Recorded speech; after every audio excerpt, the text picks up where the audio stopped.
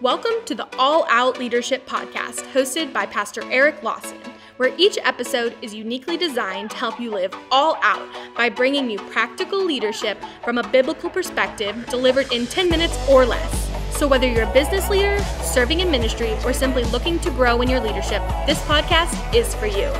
Before we dive into this week's topic, make sure to subscribe to the podcast and download the show notes at ericlawson.com/podcast. And while you're at it, feel free to share the content on social media. Now, let's join Pastor Eric for this week's conversation. Welcome to another all-out leadership podcast. Continuing in the life of David, we're addressing the 5 enemies that we all encounter on the path to success.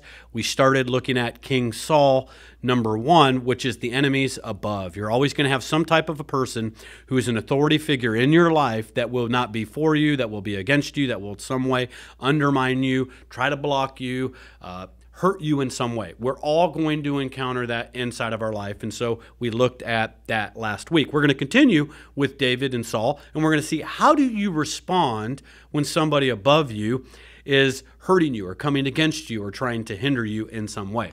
1 Samuel chapter 18, verse 12. Now Saul was afraid of David because the Lord was with him, but had departed from Saul.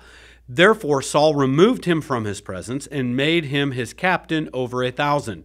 And he went out, speaking of David, and came in before the people. And David behaved wisely, there it is, that's our point, wisely in all his ways, and the Lord was with him. We're going to learn several things to do, and the first thing is this: behave wisely. You never make a wrong right by doing wrong. I'm going to say that again. You never make a wrong right by doing wrong. Saul was completely wrong in what he was doing with David, but David did the right thing even though the wrong thing was happening to him. Now, so he behaved wisely. What are some things that would be wise behavior when you have someone coming against you, trying to hurt you, throwing spears of criticism at you? Well, the first thing we see David do is this, and this is going to be a couple-part series on some of the wise behavior that David had. Number 1, he began by processing up with God.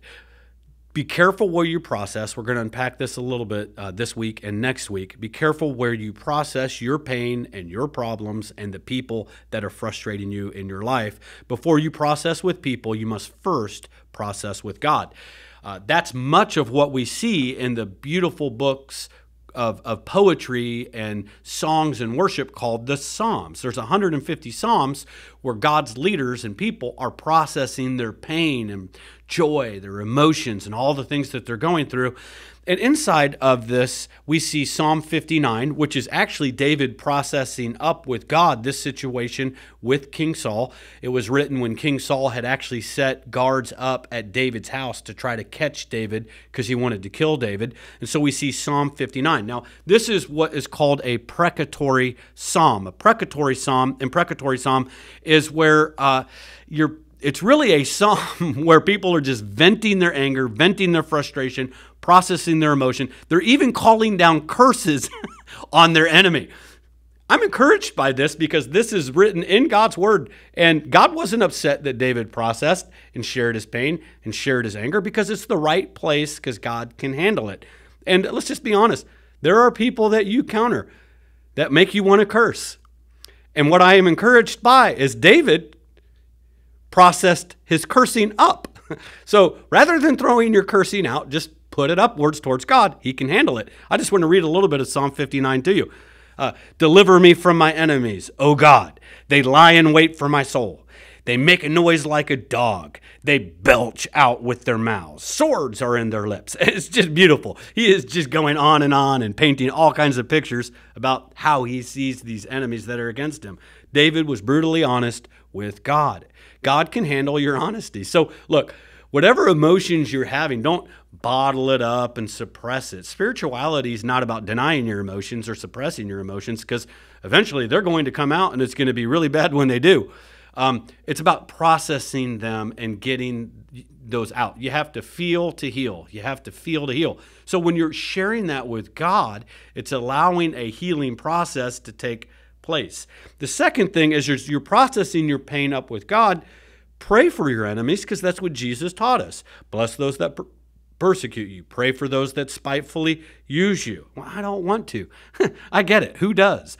When I pray for an enemy, this is really something I want to pray.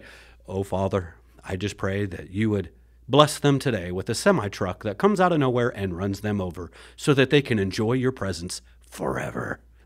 That's what I want to pray, all right? But the Bible says, bless those that persecute you. How do you do that? Well, first of all, when you understand that you killed Jesus, I killed Jesus when he hung on the cross and he said, Father, forgive Eric. He knows not what he does. He forgave me. Then I can forgive others. And so when I understand that the sins Jesus has forgiven me are far greater than any sin anyone has ever committed against me or will commit against me, when I understand Jesus forgave a debt far greater, then it helps me forgive the smaller debts and crimes that others are committing towards us. Prayer will often not only change your perspective, but prayer can change the other person. A lot of times your enemy can actually change as you pray for them. But in this case, what we see is Saul never changed. But what we do see is this: God did deliver David.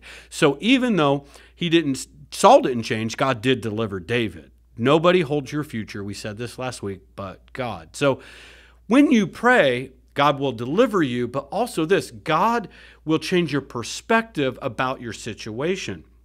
When we look at a story in 2 Kings chapter 6, Elisha and his servant and the city that they were staying in were surrounded by their enemy. They woke up and the servant freaked out because they're surrounded by a bunch of their enemy. And so he's stressed out. And Elisha just simply did this. He just said a prayer. He just said, Lord, open my servant's eyes that he might see.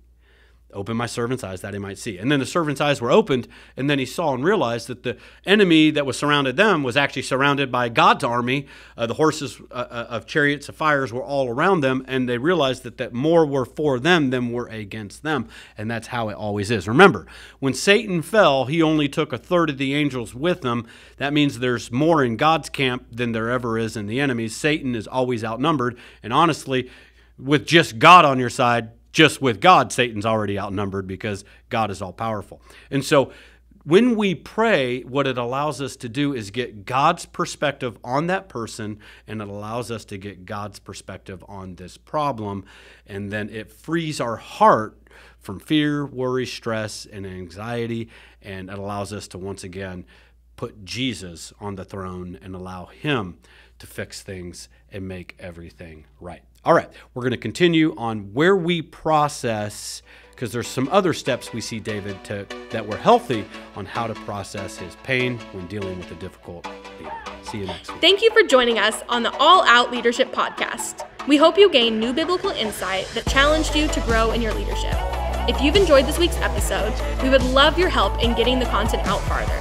You can help by subscribing to the podcast at ericlawson.com/podcast and telling others about it. Next week, Pastor Eric will be back with another episode. So until then, we hope you have a great week being an all-out leader.